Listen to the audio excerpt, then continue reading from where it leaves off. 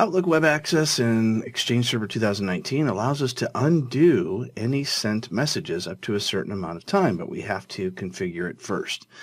We'll go to the Settings button in the upper right-hand corner and click on Options.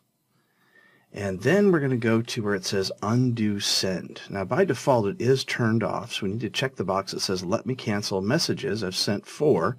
And then you hit the drop-down and choose however many seconds you would like. So if we choose the maximum amount of 30 seconds, what's going to happen is any email you send will actually be just sitting in your outbox for up to 30 seconds before it goes out to the internet or to any other internal sender. If you want an email to go out right away, then that could pose a bit of a challenge. So you may want to change that to a smaller amount or just go back to disabling it altogether.